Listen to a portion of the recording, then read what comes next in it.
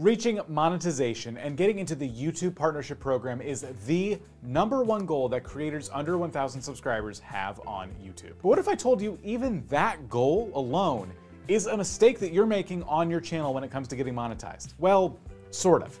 In reality, creators should really be all right with taking a step back and focusing more on their content rather than simply reaching a milestone like monetization. On the other hand, getting certain things set up so that you're making money while you're working towards that larger goal is something you can do, and it may not take a whole lot of your time. And yes, you heard me right, you can make money on YouTube even if you're not monetized yet. Recently, I had a conversation with Luria from Live Streaming Pros. Luria is dedicated to helping creators like you make money on YouTube, and I had a bunch of questions for her. Turns out there's actually 5 monetization mistakes that creators are making, and the first one begins with mindset. I think the biggest mistake that creators are making when it comes to monetization is identifying as only a content creator and not thinking of themselves as really building a business, as an entrepreneur. If you switch it in your brain to say, I'm a content creator and I'm an entrepreneur, right? I'm building a business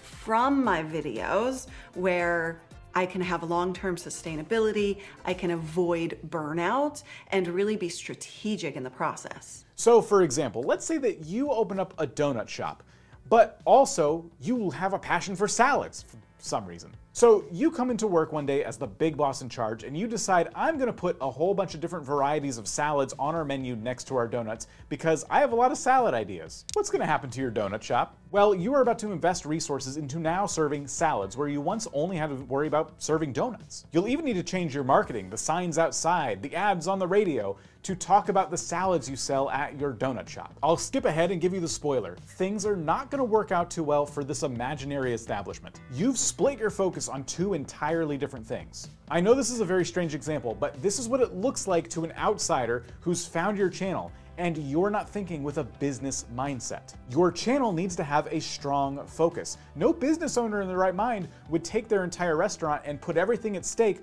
over some new menu item that they're kind of passionate about. They might start a separate salad business, but only if they have the time and resources to manage that business on top of their successful donut one. Another massive mistake creators are making is only focusing on the YouTube partnership program. Remember when I said you can make money without it? Most content creators build their business on the platform itself. But what happens if you get sick? What happens if the algorithm stops sending you all the love? What if you are going to experience what life is going to throw you, and that's not a what if, that's a when, and you can't create content as much or as often? And that's where the off-platform revenue streams will help you really think like a business. That will give you that long-term sustainability, and it will give you the ability to avoid burnout. One thing I wanted to ask Luria was about the biggest misconception that people have about monetization on YouTube. She said something that I've actually seen myself quite a bit working with channels here at vidIQ. Creators are for some reason under the impression that they actually have to have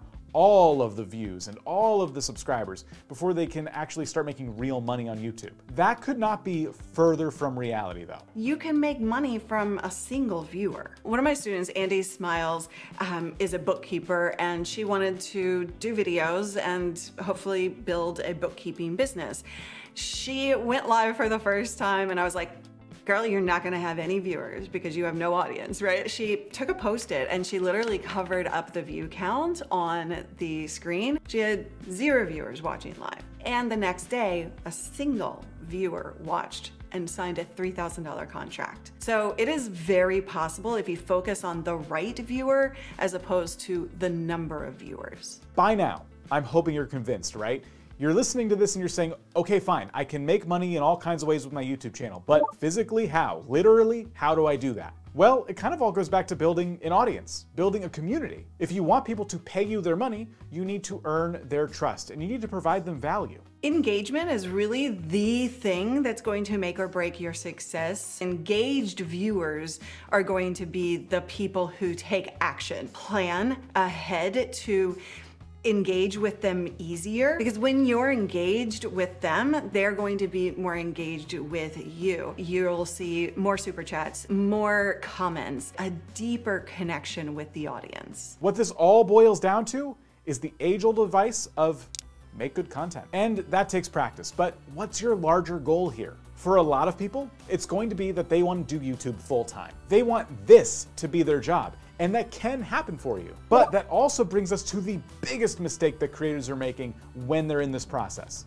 One of the biggest mistakes that creators make when they're first starting their channel is getting too excited to quit your day job. It's not something that happens overnight. And if you do see fast growth, you've got to make sure that you have that as sustainable growth over time. Getting too ahead of yourself will get you in trouble. When I first started 17 years ago, I was in a day job. I was working my 40 hours. I was coming home. I was working all night long just to be able to create that long-term sustainability. While it only took 5 months for me, that's not very common. So it is more common that you should wait 6 months to a year before expecting those kinds of results. You can push through. It's about prioritizing the right things to focus on. When it does come time to quit your day job, you should really have 6 months to a year's worth of expenses to cover yourself and know that you have